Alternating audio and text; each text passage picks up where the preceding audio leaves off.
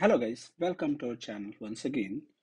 Today we are going to talk about configuring Azure Data Factory logs to send it to Azure Log Analytics. As you are aware that auditing and logging is very important phenomena in your ETL journey. Though Azure provides a lot of mechanism of monitoring Azure Data Factory, but those are all manual. You can go to your Data Factory monitor and you can see all your pipeline runs and you can go to each and every activity and see it. However, there will be the cases where you would like all these things to be sent to log analytics so that it can be later on analyzed and audited through programs, right? Through programmatically you can retrieve those things. So how you can achieve that? For that you would need Azure Log Analytics, which is also called Azure Monitor now, which has been renamed. So Azure Monitor is a central system or service which Azure provides where you can send all your Azure services log to. And at the same time, Azure Data Factory can also send the log. So how you can send your logs to Azure Log Analytics? How Log Analytics works? We'll quickly go through the Azure Log Analytics basic services and what are the features it provides. How you can query your Log Analytics tables, how you can save those queries, and how you can utilize these queries to configure alerts. Now those alerts can run your queries and based on your query results it can send alerts to various different groups. So we'll also talk about those things and how you can integrate other services. So this is going to be the agenda for today's video. So let's jump into our demo.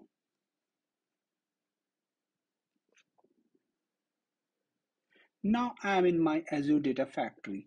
Okay, as you can see, this is my Azure Data Factory, and in the left pane, you can see all these plates which are available features. Now, what you need to go do is you need to reach to your diagnostic settings.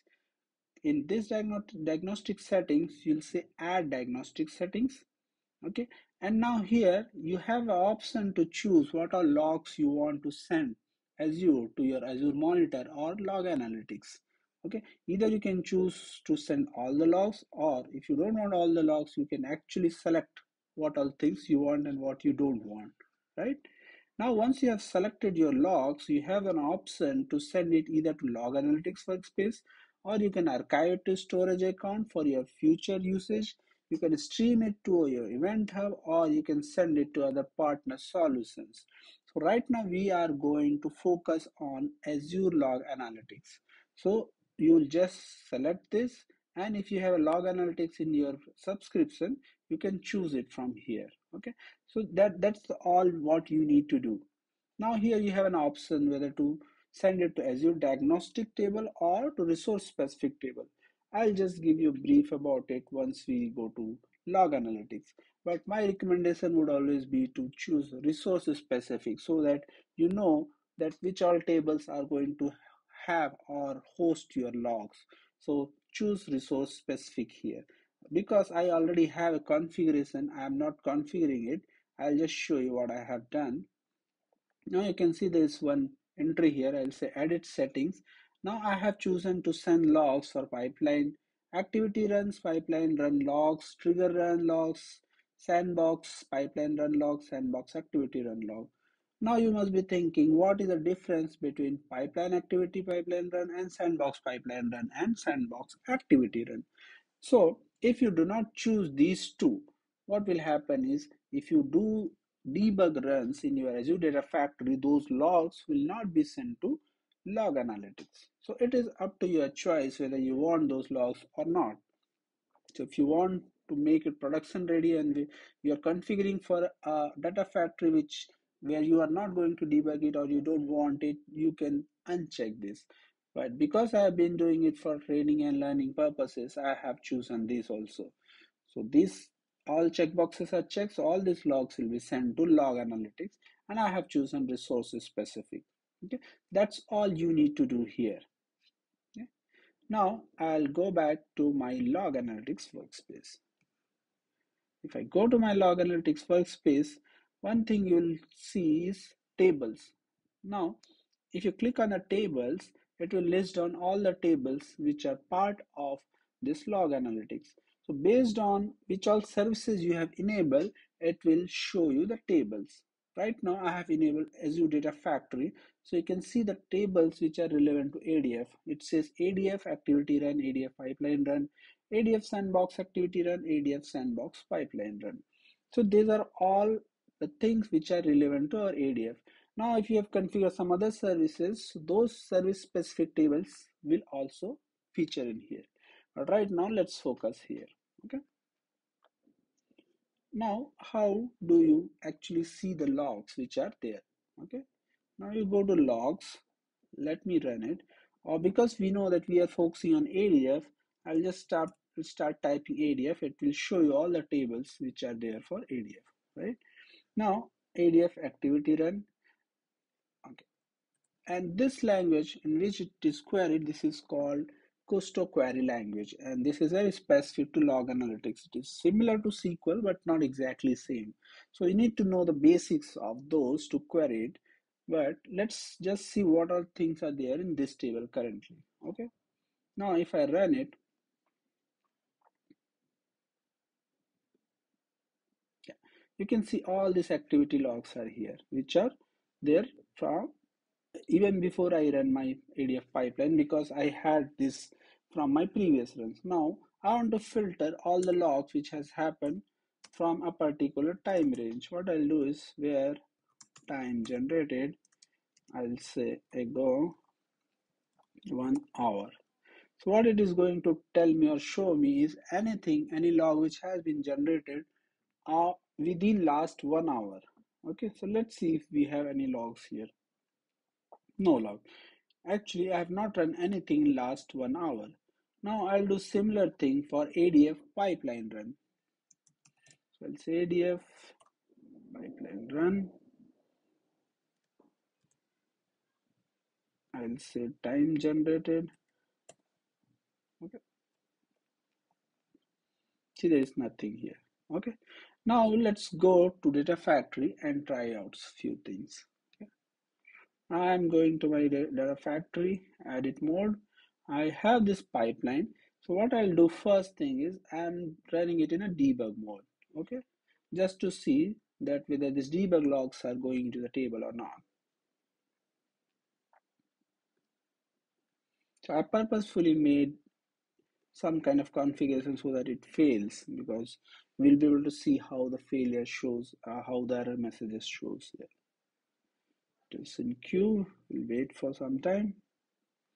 And you also need to remember that there is small lag. As soon as you run here, it may not appear in your log analytics. So give it some time, maybe 30 seconds to 1 minute or max 2 minutes. Okay. Now it has failed. Now this pipeline is completed. Now I'm going back to my log analytics and try to run. Okay, nothing. Okay. Anyways, one more thing is that as we said that the debug logs do not come here on the same table.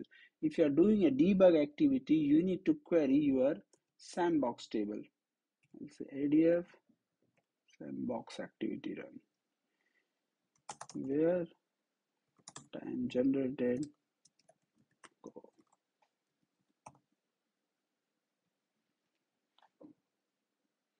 See, now you can see even in this table it is not showing up, but we'll have to wait for probably a minute. I just want to ensure and show you that how our debug logs are different from your trigger runs, so that you're absolutely clear what to expect in which table. Okay, see, now you can see it took a minute of time, and now you can see there are two entries. Why you have two entries? Because there are two different set of operations. So once it was queued and then it went to in progress. I believe there should be one more entry for failure. Yeah, now you can see. You can see this failed. Now, if you want to know why it has failed, where is the error message, right? So let's find out. Failure type is user error, failure pipeline run.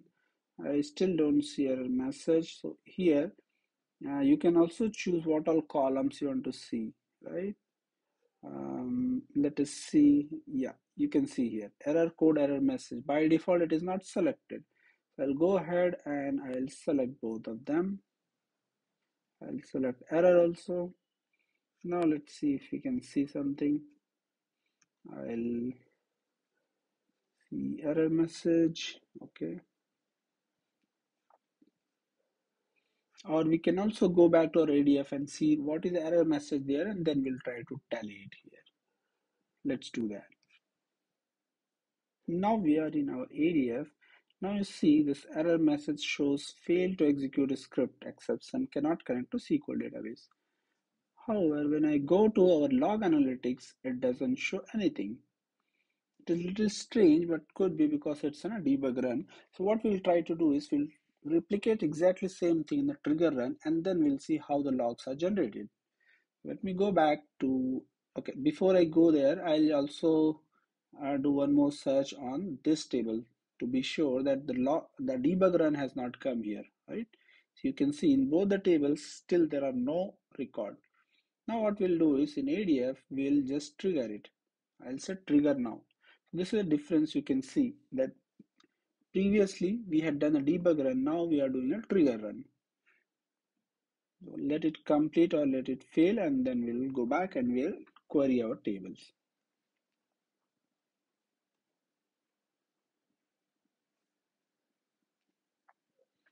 Now I'm coming back here and we'll have to wait for about a minute here.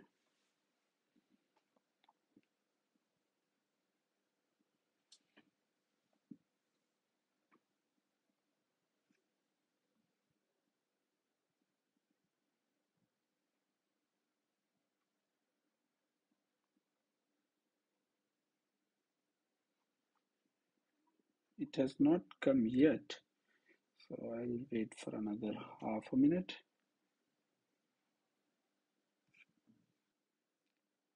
Yeah, now I can see two rows, one is for queue and one is for in progress. Yeah, now you can see the field as well. Now I'll again do one more thing is to select my error messages here. Okay, it is already selected. So we'll go back and we'll see the error message.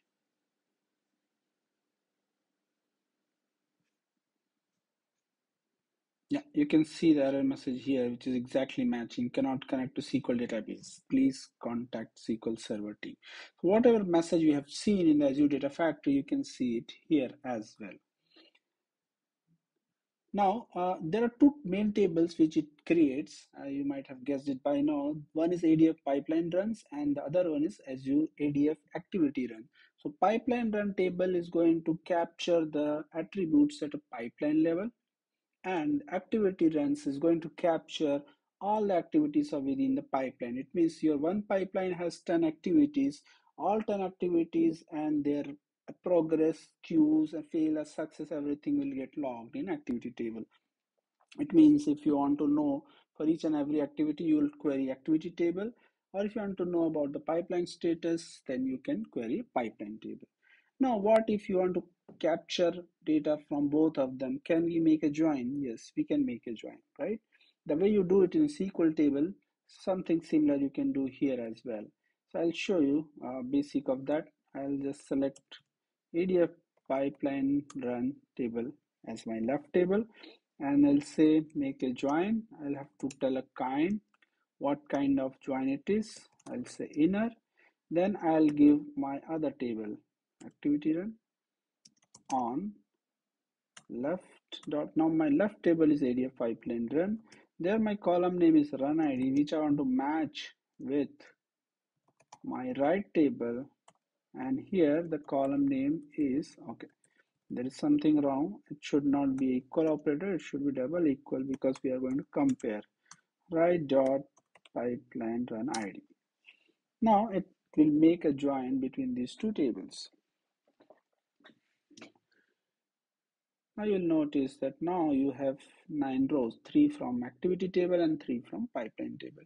Now I want to just select those rows where I have a failure. So I'll say status. Now you'll notice there are two columns called status and status 1 because status is a column which is available in both the table. For this distinction, LogAnalytics automatically renames one of them as status 1.